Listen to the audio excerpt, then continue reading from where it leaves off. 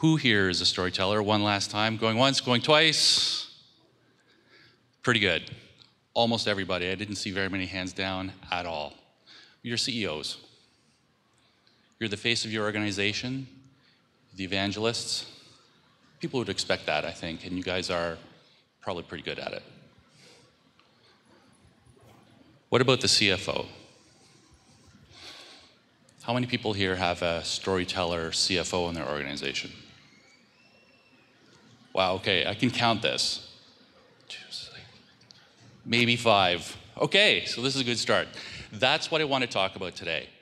Today I'm going to talk to you about the storyteller CFO and the non-storyteller CFO, what the difference is and what the advantages are to potentially having a storyteller CFO on your team, and ultimately some ways to enable your CFO to be a storyteller, or maybe you have a storyteller CFO already who's just bogged down, to enable them to be a better storyteller CFO. And ultimately, how that person can, in the right role, can drive value in your organization. So what does a CFO do all day? Any idea? Excel. Excellent, yes. A lot of Excel. They're like closing the books every month, every quarter, every year. They're usually smart, they're hardworking, but they're seen as the gatekeeper, as the chief administrator, as kind of like the organizational plumber. If you're selling your house, that's, you expect the plumbing to work, but that's not what drives the value. The CFO cuts down trees, fills binders with like financial statements, lines them up behind their desk. That's what goes on over there. And if you're lucky enough, you're not going to have to go near them that often. But they're responsible to know all the detail in those books. What is the story in those books? There's a story in there, and if you're a growth stage company, you probably want to know about cash. The story about cash is in those books. Do you have enough cash in your bank? Are you going to be able to make payroll? Is it in the right bank account, in the right company, the right amount, in the right currency at the right point in time? Are you collecting enough cash? Is bad debts in line or not? This is the story in those books. So yeah, the CFO is educated. He knows a lot of accounting rules and tax rules. He's probably pretty smart. You're talking to him, you're not really sure what he's saying. He puts up these eye charts with lots of numbers in Excel, not in PowerPoint. He closes the books, does taxes, says no a lot. When my kids ask, I often say, they say, so Dad, what do you do? So, I do grade 3 math all day. And it's, it's basically adding and subtracting. Occasionally I do multiplying and dividing, some fancy stuff. But when you do that business model in the back of your napkin, it's usually pretty good, right? You hire the team from McKinsey, they show up, they fill up your biggest boardroom for a month, cost you way too much, and get to the same answer. So grade 3 math kind of works, right? But for both of those models, for the McKinsey model and for your model, all the numbers came from the finance guy in the corner, the CFO, all that work he did, his team put in. If you didn't have that, you wouldn't know those few key numbers. You wouldn't be able to get to your story, nor would McKinsey.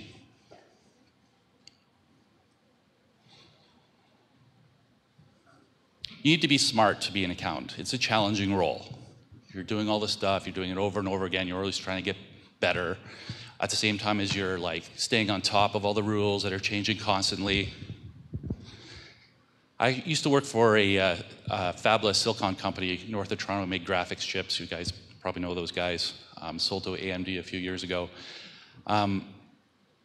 It always amazed me. There was a huge irony. So you had these really smart PhD people walking around doing minor miracles for a living on a daily basis. It always astounded me how complicated a microchip was and that all that intelligence could fit on the tip of my fingernail.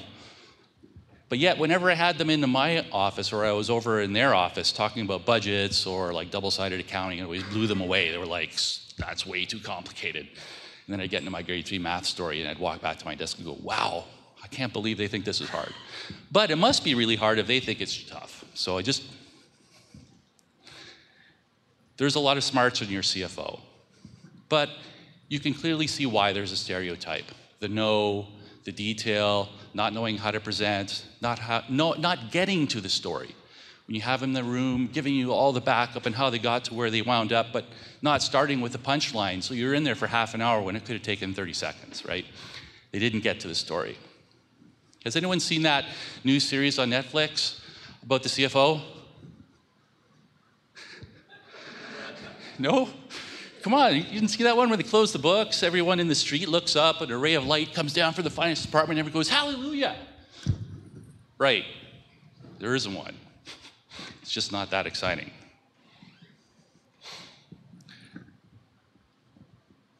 But if your CFO stops there, he's like, got one chapter of the story. So did Harry meet Sally? Did the Death Star get destroyed? Did the rebels get away to live another day? That's the next chapter. Your CFO can't stop there. Your finance team shouldn't be allowed to stop with the binders on the shelf, with the boring spreadsheet. They got to get you the story. There's a story in there. Clean audit, great tax structure. You're expecting this. But is that aligned with the biggest goals in your organization? At some level, yeah. Who here is their number one objective a clean audit? Again, no one, right? Who cares? It's revenue, it's growth. But here you got a high-paid guy sitting in a desk close to yours, and they're not contributing directly to your number one objective. I say they can if you let them get to the bottom of your story, really get them in there. And if they're not properly aligned and not working towards your highest level objectives, they're not telling you the whole story. They're not doing their whole job. Their staff can do this stuff or maybe you don't have enough staff, there's that too, but anyway, they're not properly aligned. I think they should be aligned. And this is where we get to the Storyteller CFO part of the presentation. Who here has ever invested in a mining company based on the P&L alone or the balance sheet alone? I'm not even going to ask you to lift your hands because the answer's got to be no. No one invests in a mining company because they put $100 million into a hole in the ground.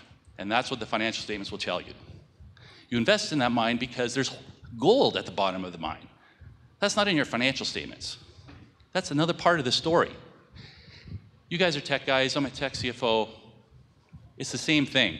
So imagine me in front of an investor, a potential investor, and I say to them, okay, we lost $10 million last year. We want to lose $20 million this year, and into perpetuity, cut me a check. You're like, what? Forget it. That's not the story. The story is, how am I going to make money off of that? And that's where SaaS math comes in, right? So SaaS math, you take the financials, you combine it with unit like sales, customer data, and you get to, lifetime value and cost of acquisition and churn rates and all this other stuff. And then the investor's eyes start to sparkle a bit, right? That's interesting. Is that enough? Is everyone happily satisfied? Maybe. I'm not satisfied. You can take that story even further, and that's where the real Storyteller CFO shows up. You guys all want to be Midas when you're in front of a potential investor. You want to take his $10 and convince him you're going to turn it into 50. So you start with a SaaS math, and that gets you a deal. You're pretty happy with it. But what if you could get a better deal? And that's where you start talking about the full story. So not only start at the top, but go underneath and get the real data and find the real story. And so this is what I do as a Storyteller CFO. I've done this almost every place I've ever been. More recently, it's about Salesforce. That's like kind of the popular spot right now. How do you get your cost of acquisition down? I can take all the Salesforce data, working with marketing, of course. You can't do this on your own as a finance guy. They get a little suspicious. Combine it with the finance data. Plot out where your different conversion milestones are. Figure out your conversion rates historically. Go back in time. Predict what's going to happen in the future. It's not rocket science. You don't need AI to do this. You just need someone in there combining the data, instrumenting it properly, and taking a look. It's like low-hanging fruit. You don't need a data scientist. You can get your CFO and the finance team can do it because it's pretty much what they do all the time. It's just going the extra step. It's taking the building blocks underneath the SaaS math and making the story come to life.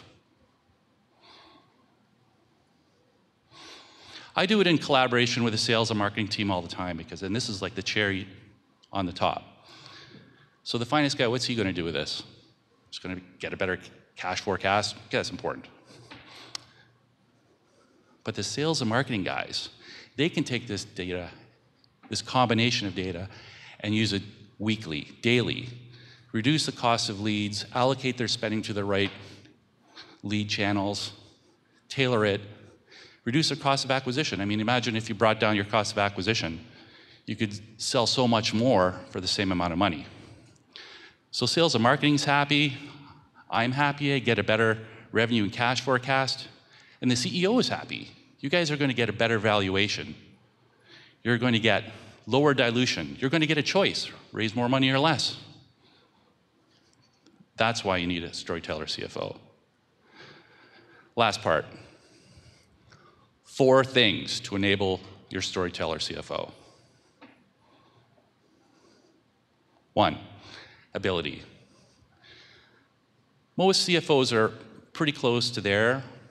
Sometimes they just need the tools, the time, the encouragement, the collaboration across the organization. They might already be there. But the accounting skill set is very important with this, but you also need a little bit of the skill to collaborate. And sometimes finance people aren't all the way there. Sometimes with training it can get them there, but you need to have that ability. You can't be, going to marketing and demanding their information or sales or what have you. You've got to slowly prove to them the benefit, work with them, collaborate. It does take time. You can't be the Dr. No all the time, like the finance, the other part of this accounting stereotype. You got to actually be constructive and deliver data-driven ideas. And that gets me to the tools. So you guys you remember that commercial where the guy bought the razor company? Okay, more hands? This time there's hands, right? Yeah, okay. So every place I've ever been, I've pretty much done this. I would get IT to give me a team, I'd hire my own, we'd build a data mart, we started integrating data from all over the place, slamming it into finance data and getting to the story. But you cannot do this in your GL tool, you can't do this in Salesforce, you can't do this up until recently there would be IBM, SAP, Oracle, those guys could do it, but again, you'd have to spend millions of dollars to get it in place, give up your biggest boardroom for a far longer period of time than a month, and it's just really expensive. But now it's getting cheaper. And I was doing this, and then I got the call about this role at Vena. One of my buddies was the chair there. And I was like, whoa, the time has come, it's here. Now, I don't have to do that anymore. And so, to the point, it's a lot easier to do the ROI, to get the tools to the finance guy to do this now because the tools exist. And they're far easier to use, far cheaper than they have ever been. And that's why I came to work at Vena. Unfortunately, I couldn't afford to buy the company like the razor guy. Time. It needs time to make this happen. And as a CEO or a CFO doing this, you have to have patience. You got to get everybody on board. You got to get all the data together. The data is going to be crap. You're not going to be able to link it together, so you got to fix it and re-instrument it. You're probably not collecting the right data. I don't know how many of you guys collect all the data off your platform and try to unite that with your Salesforce data, but it's a lot of work. I don't know if you remember maps earlier on. You type in an address and you would get some weird address. Now you can type anything into Google. Yeah, we're back in the very early days on getting your data to match up. I don't know if AI is going to help there, but that'd be great if it would. Just match up my data. Last, CEO support. And this is where all of you guys come in, and all of you guys can help yourself. If you got a CFO, or maybe you have an accountant sitting over there, I don't know. If you had a Storyteller CFO, you could accomplish a lot more. If you had a finance department that could really drive the information into the hands of your other departments to drive value, you'd all be better off. That's my humble point of view. And the last point, expect more. Most people don't expect that from their CFO. And my final slide, take-home question for you all. Should I get a CFO, Storyteller CFO tomorrow? That's it.